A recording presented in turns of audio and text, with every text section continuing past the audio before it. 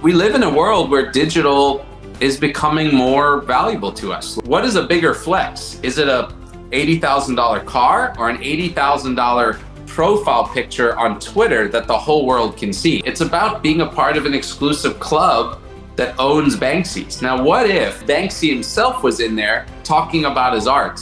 And then Bored Apes is a cool story. They nailed perfectly the market, because what is an ape? No research. Your friend says, buy this, and you're like, you're buying before you're even asking what you bought. Then you're like, what did I buy? Hi guys, and welcome back to The Game Changer. As you know, the goal of this show to bring inspiring and chill conversations about crypto space, gaming, and NFTs. I'm super excited today to introduce you to our guest, Tim Jooste.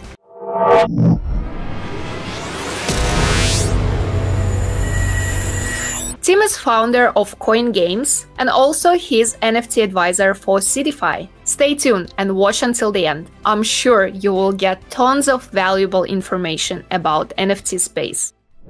Hi, Tim. Hi, welcome. How's it going? Thank you. Good, very well. How are you doing? I'm actually amazing. I'm back home for the first time in about 5 weeks. I've been on the road working, traveling, meeting with I was just in Seattle, meeting with the other founders of Koin Games, kind of planning out the roadmap for our development of our Supercell style blockchain game, which has been super exciting, and we're really close to some amazing announcements there. And but yeah, I'm doing awesome. It's great to be home. Sleeping in my own bed for the first time in 5 weeks, and got a good night's rest, so I feel great. Nice, nice. I actually already briefly introduced you to my audience. So I said that you're founder of Koin Games and you're advisor for Seedify. Correct me if I'm wrong. So could you please tell us more about yourself and actually how and when you entered crypto space?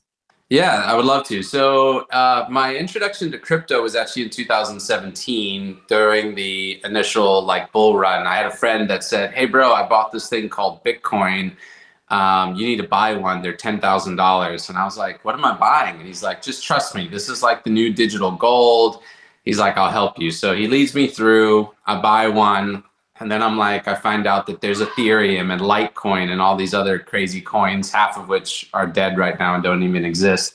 And I then got into basically the casino of crypto, where every day you were making bets on different altcoins and they were running or not running, and I went through everything. I lost coins in hacks on exchanges that disappeared, like Cryptopia, and I had coins I couldn't withdraw from certain exchanges that I still have never got to today. But in 2020, I started trading again. And I got back into over trading and started losing money. And I kind of was like, all right, I give up. I'm not going to trade tokens. I'm just going to invest in projects I believe in. And it was right around that time that I read the article about Beeple selling the $69 million NFT. And I remember that was such an insane amount of money. Who spends $70 million on one item? And then what was confusing to me is I didn't even know what they had purchased. What did they buy for $70 million? And to me, that was just incredible. And so I started reading about NFT technology, trying to understand what they even owned and how do they say they own this picture that I can see in this article that I can save into my phone. How do you own that? And anyway, so when I went down that rabbit hole, at some point, this big light bulb went off. And as you can see, I'm a big Star Wars fan and I'm quite a big gamer. I played a lot of World of Warcraft, was probably the game I spent the biggest part of my life in. And I immediately thought of World of Warcraft on blockchain. And I imagined, the items that I owned and even some of the flex items that I owned that were really hard to get, that had no benefit in the game, but they were very limited. And I remember thinking, if that was a blockchain item, that would probably still have value today, because there's all these players still playing that game and that item is never being released again. So I thought of that, and then I thought about the little in-game gold that I used to work hard to try to get on the auction house by flipping and selling things and creating an economy. And that could be a real ERC20 token that if I have a lot of time on my hands, I could spend time getting the gold, and I could sell it to another player who doesn't have a lot of time on his hands, but he has money. And so to me, this it was like a defining moment in my life, which has then led to the last year and a half in the space and starting Koin Games and all that, which was that if players can earn a token where they can at least play more and not have to put as much money in, or even make money, but then on top of that, they can own their own assets. That's a better user experience and player experience for the gamer. So in the end, if it's better for the end user, it will always win. If you look at any industry, look at like Uber, right? Uber is a better version of a taxi for the consumer, you and me. And so it's just better. It wins in the end. It finds a way to win, even if no one wants it to win. And so we're going to be making a series of games under one IP, almost like Clash, where the games will have the same characters and you can carry your NFTs throughout.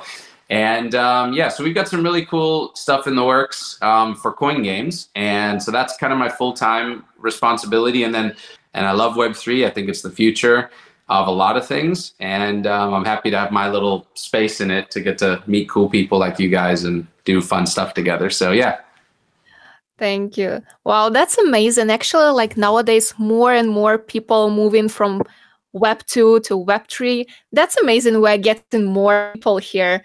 That's nice. But yeah, there's a lot of talented people coming in. So yeah. So could you please tell us what is NFT? Maybe like some of my audience, they don't really know what is it, or they just started into crypto space. They don't really understand like how it works. What is it? Because, you know, some people still think that it's just a picture. So could you please explain what is NFT? Or maybe you can share some history of the NFT. Yeah, that's a great one. So NFTs are obviously, you know, they stand for non-fungible tokens. So like the technical term is that it's a line of code that's unique that can move around the blockchain. So we all know, we'll just use Doge as an example. A non-fungible token would be if you could track an individual Doge coin around the internet. And so that's what non-fungible tokens are. So they essentially said, even within a collection of 1 billion tokens in one collection, in theory, you can still kind of print them out of thin air by creating a simple contract. Each of those tokens are unique. They're associated with the bigger collection, but they have their own code. So why is that important? Well, think about digital art for a second. There are real people out there who make a career in digital art. They take great photos. They create, you know, art on an iPad. I recently got my iPad and started teaching myself pixel design because I have an idea for. Really? Yeah, just like an alternate to a CryptoPunk, and it's gonna be free. I'm not gonna. There's gonna be no money involved, but I've got a fun idea around that. So, like, let's say as a budding digital artist myself, if I want to release that, in the past, what do? Just put it up on a website and people save it. So there was no like physical place a digital photo could really reside until NFTs. You bring NFTs and the technology of NFTs comes together, and now this photo can move around on the blockchain. So it can now have a physical property, meaning it can be owned, traded, sold, verified, valued. All of those things can happen with this digital image. And we live in a world where digital is becoming more valuable to us. Like there are many people who actually put more effort and time into their digital identity than they do their natural identity. They make their whole life revolve around how they're being seen in the digital world, whether on Twitter or whatever. So that's the basis of it. From art, you can also do music, and like we talked about, you could do game assets where literally the game asset is now tied to the NFT. So I can say I own that. Like, we can say it's a picture. We can say that someone, I've heard people say, well, I can just right click and save the picture you have. But can you sell that? Can you sell that screenshot? No, you can't. You can save the picture of the Bored Ape, but you don't own the Bored Ape. So when it comes time to sell it, you can't sell your picture, but the other guy can, because it's on the blockchain, and we know exactly where it is. So imagine Banksy, right? One of the most famous artists, right? So let's say, why do people buy a Banksy, right? There's a story behind that art, and I'll get into the story behind Bored Apes and CryptoPunks in a second, but this is a good intro to that. So imagine Banksy, and you've got Banksy releasing a piece of art. People buy that because of who he is. You know, his art, it might cost in materials a few $1,000s to produce it, or maybe 10 or 20,000 even if he does some weird stuff. But how much do people buy that for? Millions. So why? What's all the difference between the 20 grand it costs and the million it sells for? It's the story of Banksy, of what it means to own one. It's about being a part of an exclusive club that owns Banksys. Now, what if you bought a Banksy and you got to go into a text group with other people who own Banksys?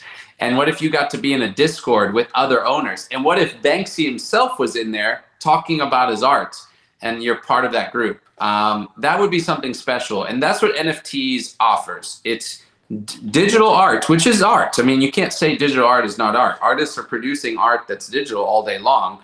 Digital art that you can make physical, and it has value, and it's the story and the prestige and everything behind it, but it's also a private club that you get access to. So it's combining things that we love in this world: private clubs, exclusive memberships, finding your tribe, your group of people, all centered around this PFP. Now, why have PFPs blown up? Well, people right now, at least in NFTs, they want to have that digital identity, because it's the digital identity on Twitter.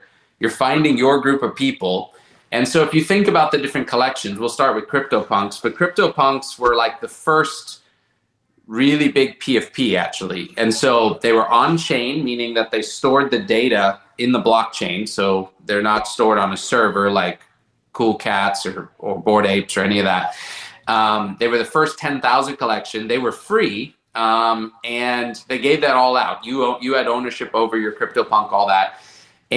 But they were also a private club, because people started getting in, and it was kind of the OG. It was OG status in crypto and in NFTs to have that as your profile. Plus, people didn't want to reveal their identity sometimes, so they use that instead. So it's all of those. It's a valuable asset. It has a story behind it. It was free. It was the first 10K, the first on chain, the first randomly generated, like PFP. All of those things combined into the story. And so it's historic, you know. That's why, you know, Sotheby's bought CryptoPunks. And so that was the first one. And then Bored Apes is a cool story, because Bored Apes was almost like the new money, the new school PFP project, where they updated the art. But if you think about it, they nailed perfectly the market, because what is an ape? An ape in crypto is someone who doesn't really do much research, and he just apes into a coin, which hopefully we're going to get back to the time where we can do that soon, right? With the market going up. Sounds like me. Yeah, hopefully, right? So yeah, no research. Your friend says, buy this, and you're like, you're buying before you're even asking what you bought. Then you're like, what did I buy? And they're like, oh, you know, you bought this or that. So that's an ape. So what's a Bored Ape? A Bored Ape is like what we've been in the market lately. I'm sitting here with my ETH on the sidelines, and I'm just itching to buy something, but I'm bored. There's nothing worth buying. So I'm an ape and I'm bored. And then obviously Yacht Club is like a place where rich people hang out. So now you put that together: Bored Ape Yacht Club, and you have the perfect name. And when did it come out? It came out during the decline from 60,000 down to like 30 in Bitcoin. So all the apes were bored. And so they found their new money club. So you had the CryptoPunks, and many of those guys bought Bored Apes. And then there was kind of this war between old money and new money. And so that was Bored Ape in the beginning. Now, obviously, it's become so much more than that with a game and everything else they're doing. But that was the beginning origins. And then Cool Cats were kind of the next one. And then, you know, there's some other obviously projects in there, but Cool Cats was the next big one. And then now you've got groups like Proof Collective, you know, with Moonbirds, that basically, that's a group of amazing entrepreneurs that have dominated the Web 2 tech space, and now they're coming into Web 3. So they're attracting business people. You've got Azuki and Clone X that are attracting kind of like the streetwear art groups. And so World of Women, you know, if you're a lady or a man, but mostly a lady, and you want to be in crypto and in the NFT space, and you want a proper NFT face to show that, World of Women is your spot, right? And so each of these collections, the ones that do well, they find their own identity and they broadcast that out. If you want to join this group, come be a part of it. So for Koin Games, I have an NFT collection called the Koin Games Dev Squad. If you want to help us develop games and have a say in the lore, the backstories to the characters, what the characters look like, their weapons, their colors, all those things. We literally are opening up the curtain or the kitchen and saying, come on in and cook a game with us. We've got professionals, they know what they're doing, but we want to give you a behind the scenes look. You buy an NFT in my collection, you get early access to all our assets, and beta and all that, but you also get a say in building the collection. And that's why we've got, even in this down market, we only have 96 NFTs for sale on the secondary market out of over 5,000 for Dev Squad. But we're a very niche. Not everyone wants to go build a video game with a team. So if you do, you just buy ours. If you want, if you want to be a part of what Gary Vee is building, you buy, you get V Friends and you get cool collectibles and you his have one? NFTs, right? Yeah. And and so anyway, so that's NFTs in a nutshell. It's a private community. It's collecting art. It's a flex. It's being a part of a digital revolution, and we're very early. And there's most projects, I will say this, most projects are going to go to zero because they don't have good teams, they don't have real builders, they don't have people behind them that are in it for the long haul. But when you find the right ones, we're in something very special. And I think we're going to have ups and downs. I predict that we're going to have another big run in the next year and a year and a half in NFTs, huge one. And I actually think it'll be set off by good games, believe it or not. I think the next wave is going to be real utility, where you own an asset and it gets used inside of a game world. And I think people are going to really like that. But it's exciting. NFTs are awesome. Nice. So for example, as you're saying that if I want to buy my first NFT, I should look at something what I like, what kind of people I want to surround myself. Where should I look for this information? Yeah, so really you need to get... Where should I start with? How to find NFT?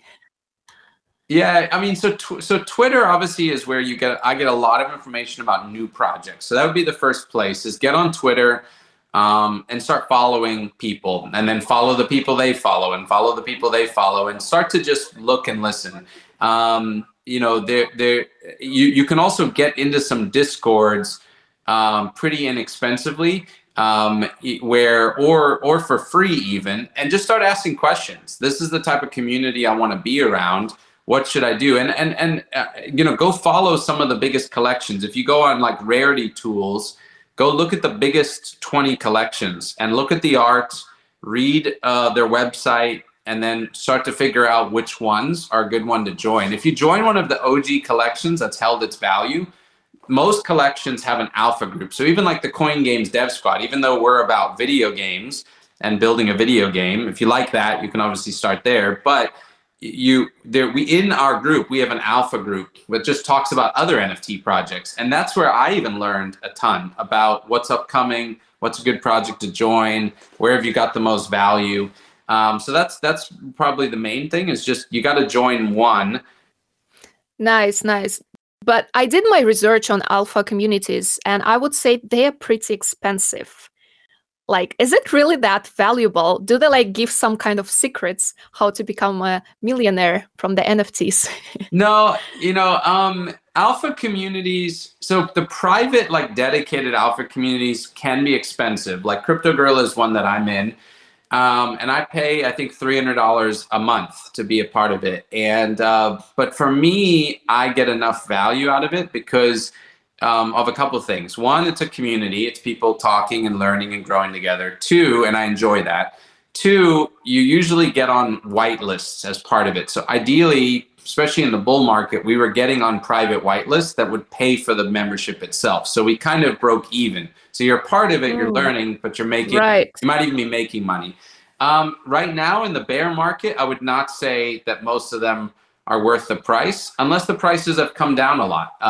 There are other ones out there. I only know Crypto Gorillas, and he only has a space for 100 members, and you pay monthly. So I'm obviously biased. He's a friend of mine. I'm a fan of his. But there are alpha communities in almost any big community. So just to be clear, another one's Quirkies. Quirkies is phenomenal. Quirkies is a great one to be a part of. And Quirkies, I believe you can join that by buying their secondary NFT, which is only about 0.3. So that's pretty cheap. That's a one-time 0.3, a third of an ETH, and you can get in and be a part of it. I'm a big fan of Quirkies. I think they're doing something really good. Again, I would definitely say, you know, Timmy Ham's community, Chilled Sloths. Keep an eye out for that one. That one's going to be the cheapest one you can get into and the most value. I'm going to be with them forever, so I'm in that group. You'll have access to me, Timmy, and a bunch of other people. But that one launches in about 6 to 7 weeks. But you'll be able to buy into that for basically the cheapest out of all of these. But yeah, I do think they're worth it. Okay, I'm making notes. Yeah. One more question. What do you think of meme NFTs? So I don't think those meme NFTs have any kind of communities, or is it community about memes? So some of it's them, just a hype, no? Yeah, most of them are hype. You have to ask yourself, do I want to own this for 5 years? The NFT space in general is filled with a lot of stuff, and a lot of it is cash grabs. And especially the meme-based ones are definitely very, very, very cash grabby. And there are a few memes that have successfully survived. Like, man, Wrecked Guy is kind of, in a way, a meme-based one, and that has a real artist behind it, and that one's pretty cool. But yeah, I would say most of the meme ones, it's not a bad play if you like to gamble, buy something and then try to flip it. But for the most part, you're gambling at that point. Yeah, to me, those are not real long-term.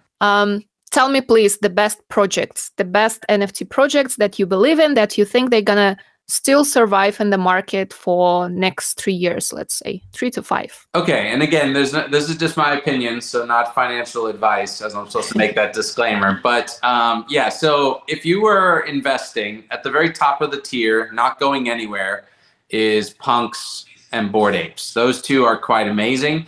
Now, are they worth the money right now? I don't know. Could they go lower? Definitely, potentially. But they're, at this point, they are the top two. Like, and I think I would find it hard to believe anyone dethroning them. Now, there's a lot of people who think Azuki, CloneX, Moonbirds could eventually pass those guys. And obviously, it is anyone's game. In 10 years, everything is going to be considered vintage and original from these first year and a half. And so, but that being said, yeah, so that's it. In my mind, if I was spending some big money, it'd probably be, I'd actually probably go in the direction of Moonbirds before Punks and Bored Ape, only because Moonbirds has more runway in front of them, and I could see some big stuff there. And so that would be my top tier personally, but Bored Apes and Punks are great. Below them, in like the 15 ETH stuff, Doodles I think is a strong one. I think CloneX is a strong one too. Azuki would be my third one there. If you love the idea of Web3 giving back and doing good for people, On-Chain Monkeys is your place. If you want to get in around people that want to donate money, want to do good in the world, want to give back, they're partnered with a lot of big things. That's called On-Chain Monkeys. And they have a new NFT that's about 0.4 of an ETH, I think. And it's called Karma. And that's a good one to look into for sure. In the gaming side, I think Illuvium is interesting. I think Other Side Meta from, Other Side from Yuga Labs is interesting. Treeverse, I think, is going to be good, in Everseed, but I don't know, their assets. You can check those out. And then obviously, I'm obviously biased. I think that Dev Squad is one of the most undervalued NFTs in the space, since we have about 10 months worth of announcements that we've not made behind the scenes because of some reasons. But we're about to make all of them real soon. So Dev Squad, Koin Games Dev Squad, my own, and obviously Chilled Sloth. There's a couple upcoming projects. So Collider is, if you're into gaming, you should check out Collider Craftworks. They're quite amazing. Their quality is incredible. They're one of the best Web 2 like game art studios you've ever seen, and that studio, their Web3 arm is called Collider, and they've got some big stuff in the works, and their stuff's amazing. If you're into gaming, they have a game that's in beta right now that you can play called The Mosh Pit, and it's good. And then in the same area, the last one I would say, another one to look out for, but it's going to be hard to get involved, is called Bad Influence. These guys are totally under the radar, but the founders are the real deal. They're doxxed. One of them worked with Lego and created some of their IPs, like Ninjago. Another one sold his company for $1 billion. with a couple friends, and he's more excited about what he's building now than the company he sold for $1 billion. And so these guys are going to be in the space for the next 10 years.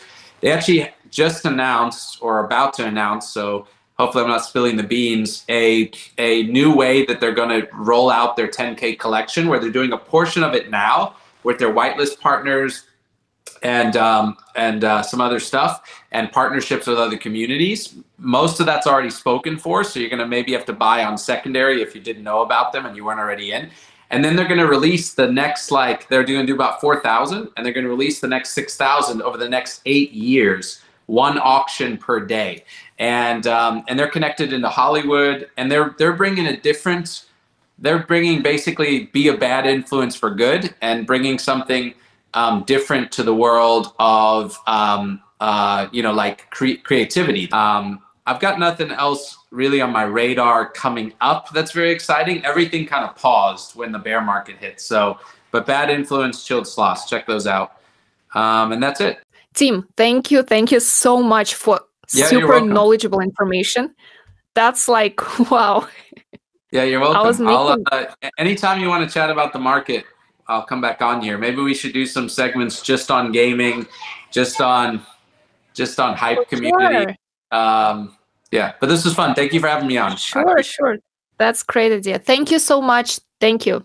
Yeah, no problem. And I will see you again. Yeah, see you soon. Bye-bye. Bye. Thanks.